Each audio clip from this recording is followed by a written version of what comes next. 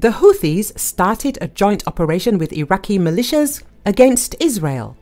The Houthi group's military spokesman in Yemen, Yahya Sari, announced that their forces, along with Iraqi Islamic Resistance, carried out 2 military operations targeting Israeli targets in 2 cities in the country. According to Sari, this was the first coordinated operation between the Houthis and Iraqi militias. During it, important targets were hit in Ashdod, south of Tel Aviv, and Haifa, north of it. In addition, they carried out a 3rd operation targeting the Tutor ship in the Red Sea because the company that owns it violated the decision to ban entry into the ports of occupied Palestine, the Houthi spokesperson noted. The Houthis say the ship was seriously damaged by an attack by an unmanned boat and aerial drones. Sari once again warned all companies about the consequences of interaction with Israel. If the warnings are not taken seriously, company ships will be attacked in our area of operation, said Sari. The Houthis said the Tutor coal carrier was seriously damaged and vulnerable to sinking after they targeted the vessel with an unmanned surface boat, drones and ballistic missiles. The ship was hit by about 126 kilometers southeast of Hodeidah. Maritime security firm Ambri said the impact of the unmanned surface vessel caused severe flooding and damage to the engine room, the US Central Command said in a statement on the attack, which was the Houthis' first using a boat as a weapon. It has been launching scores of drone and missile attacks on shipping in the Red Sea and Gulf of Aden since November in support of the Palestinians under Israeli attack in Gaza. They have sunk 1 ship, seized another vessel and killed 3 seafarers in several attacks. Recently, Yemen's Houthi rebels have claimed responsibility for a small watercraft and missile attack that left a Greek-owned cargo ship taking water and in need of rescue near the Red Sea port of Hodeidah. A major underwater fault line stretching along the U.S. west coast has the potential to cause over a 9-degree earthquake as well as tsunami, a new geological study has revealed. The fault is capable of generating one of the worst earthquakes the world has seen, according to a study published in the journal Science Advances. Scientists have mapped Cascadia subduction zone fault line using underwater mapping technique.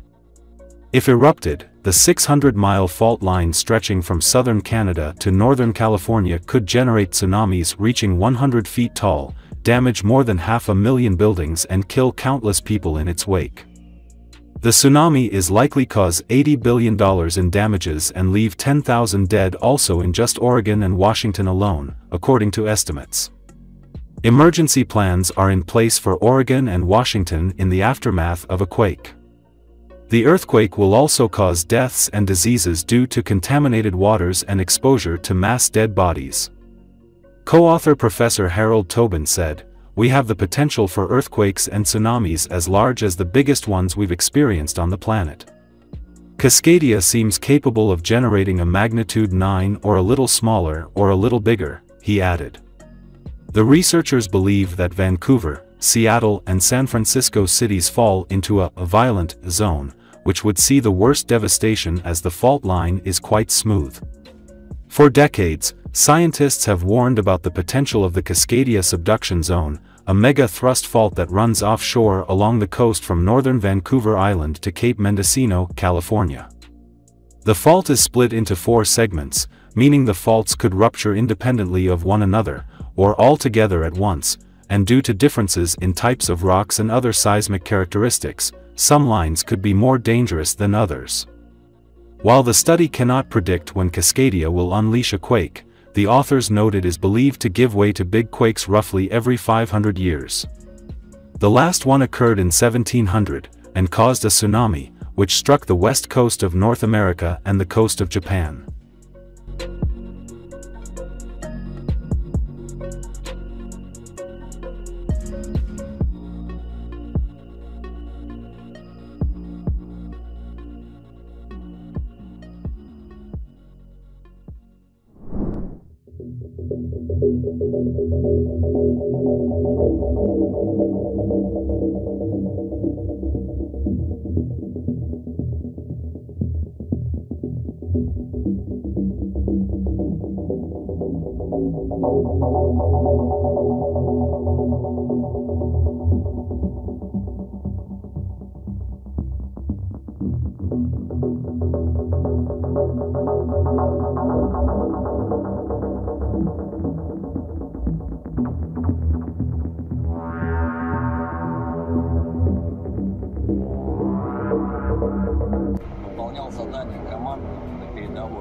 По завершению возвращался к месту дислокации, меня ударил FPV-дрон. Камикадзе. Машина загорелась, и я принял решение на скорости идти в безопасное место, чтобы спасти веренную мне боевую машину.